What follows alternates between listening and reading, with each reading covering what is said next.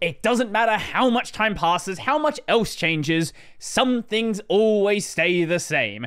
It doesn't matter if all of the tech, all of the programming languages, the entire world changes, some devs will always attempt to do things that others have tried to do in the past and think they are going to do it better because, well, obviously they're going to do it better because they're the ones that are doing it. So this is a post from April 2000.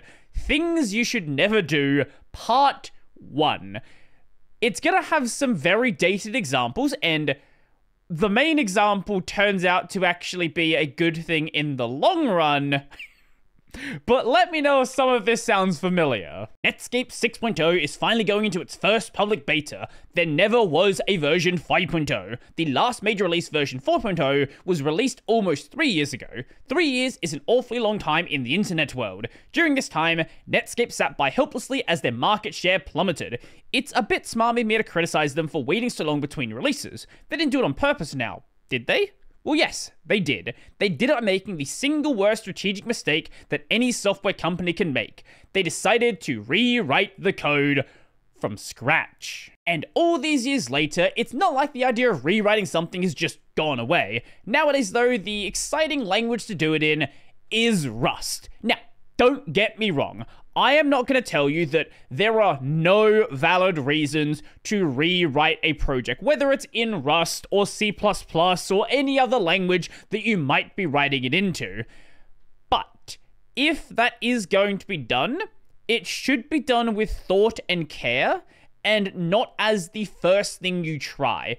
Rewriting into a new language, rewriting into a new toolkit isn't going to fix all of your problems, and in many ways may introduce new ones, if not done with extreme care. Borland made the same mistake when they bought Arago and tried to make it into DBase for Windows.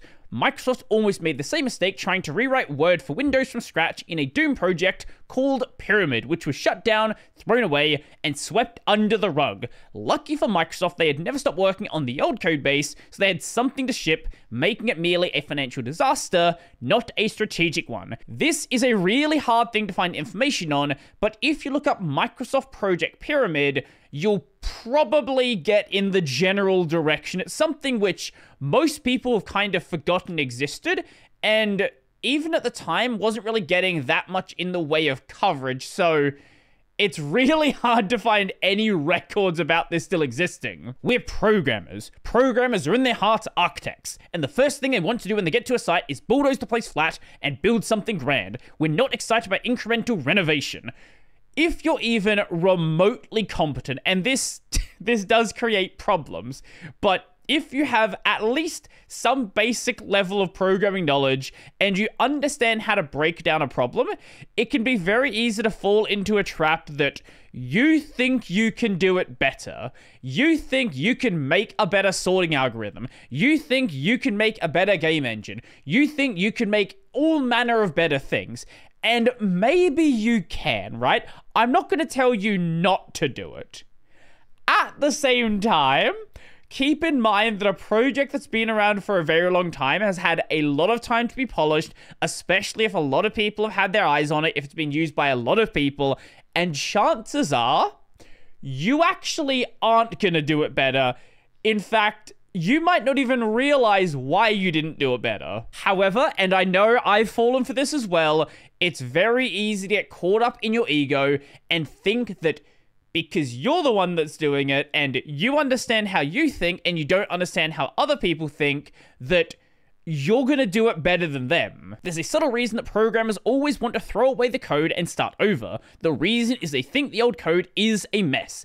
And here is the interesting observation. They are probably wrong. The reason that they think the old code is a mess is because of a cardinal fundamental law of programming. It's harder to read code than to write it. Especially so if it's somebody else's code. If it's code you've never seen before, you don't even have any idea about their coding style, it's gonna be weird unless it very much aligns with your own style. But even more so, there is somebody very close to you that you don't recognize the style of.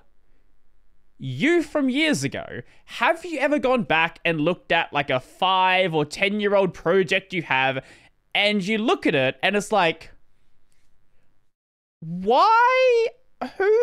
What are you doing? Why did I write it like this? How did I ever think this was a good idea?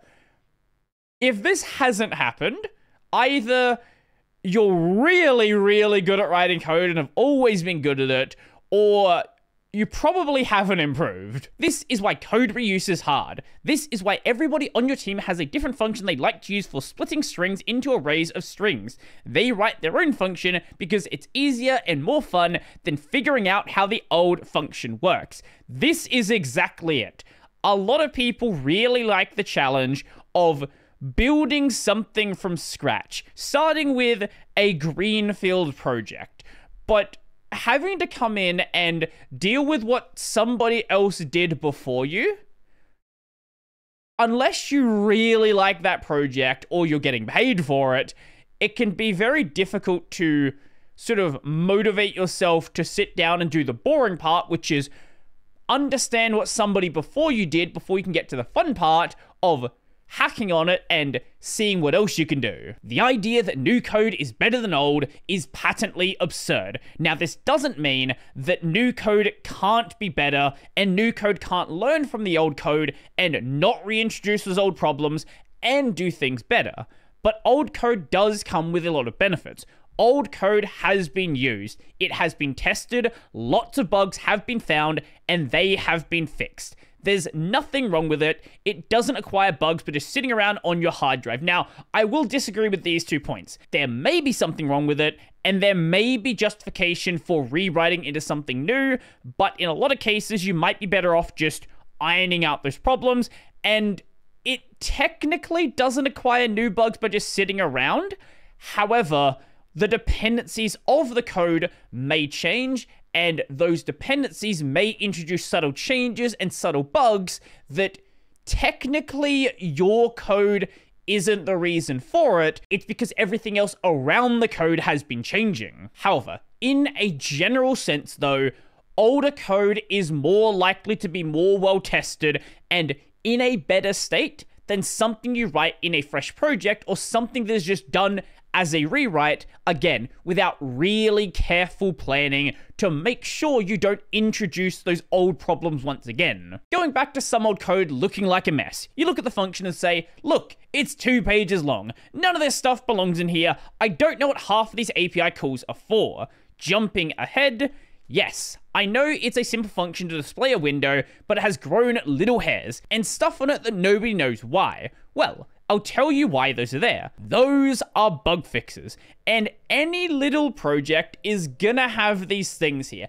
Even really big projects, right? I did a video the other day, I don't know if it's uploaded yet, but there is a very minor change made to the kernel that fixes a problem that's been there for about 32-ish years. It's a very simple check where on ARM64 platforms, the number of program headers you can have on an ARM64 system with 64K pages versus 4K pages is a different number, causing applications to break in inconsistent ways. This was a fix introduced 30 years ago, and there was probably a reason for that fix. And right now, the solution is just remove that check.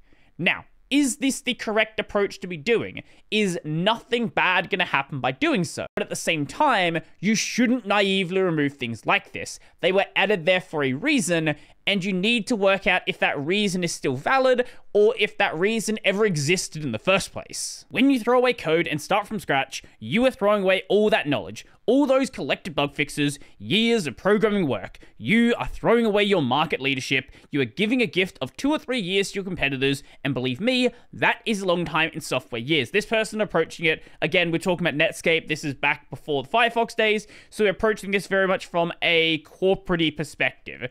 But there is still value in this in the open source side as well, because let's say you have a driver. Let's say you're writing a driver in one language and you want to rewrite it into another one. You're going to have multiple years where those drivers basically don't move unless somebody's also maintaining the original one. And if somebody's maintaining the original one, it raises the question of what are you actually doing with this rewrite? And you're sort of effectively creating these two branching paths, as there's always going to be reasons to keep that old one alive. You're putting yourself in an extremely dangerous position where you'll be shipping an old version of the code for years, completely unable to make any strategic changes or react to new features that the market demands, because you don't have shippable code. You might as well just close business for that duration. You're wasting an outlandish amount of money writing code that already exists. At the time, the consensus seemed to be that the old Netscape code was really bad. However, it existed and it did work.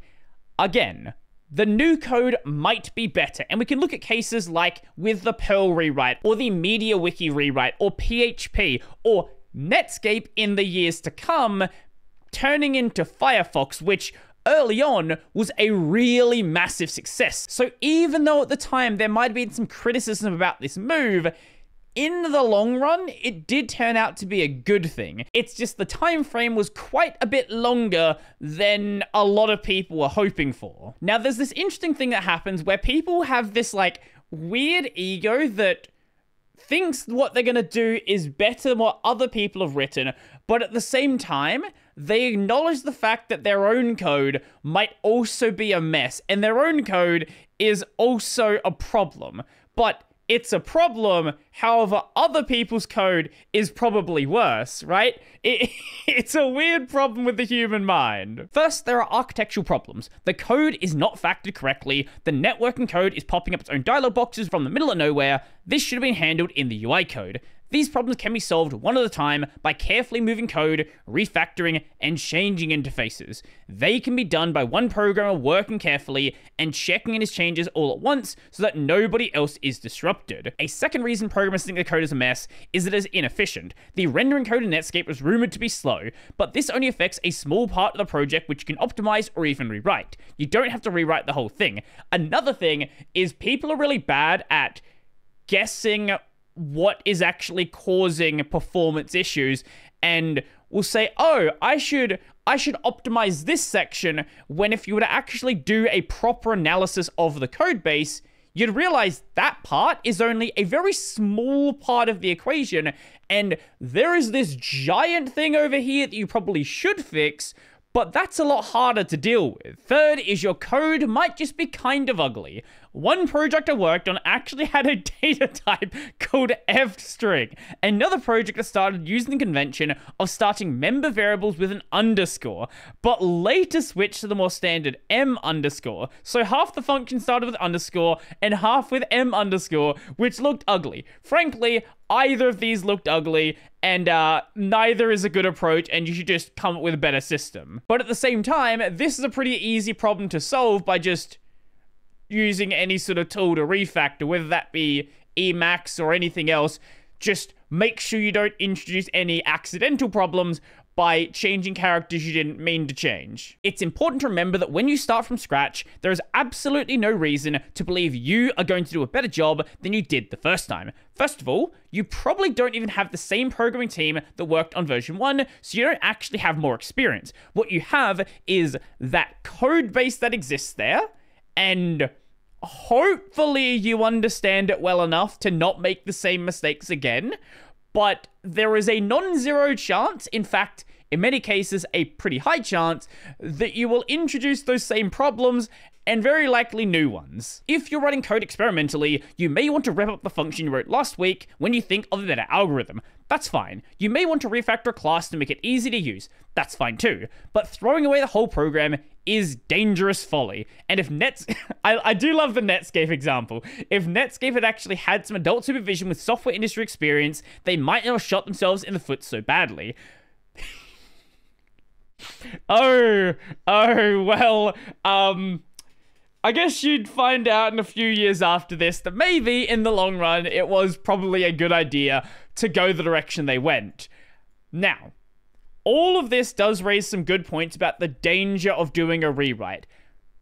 At the same time, if you're not just doing a rewrite for the sake of doing a rewrite, and there are actual real problems, and you are taking it slowly, you are taking it carefully, you can do one. There is still that issue of not having a release for a long time, and that's a problem that can't really be overcome without just not doing a rewrite entirely. It kind of depends on how big the project is and what sort of requirements you have regarding releases. If you're doing something in the open source world, you might be able to get away with doing a rewrite because there are still people that are working on the old project, and it's not like it's just suddenly stopped.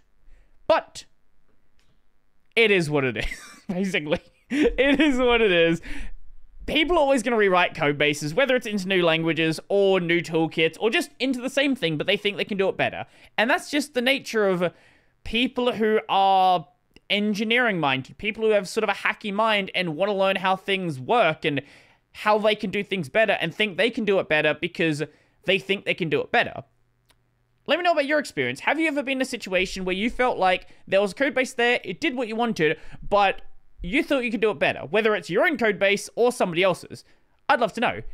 Go subscribe to the channel, and if you really like the video, go and, if you want to become one of these people, check out the Patreon, subscribe to the LiberaPay, linked in the description down below. That's going to be it for me, and I'll rewrite this ending.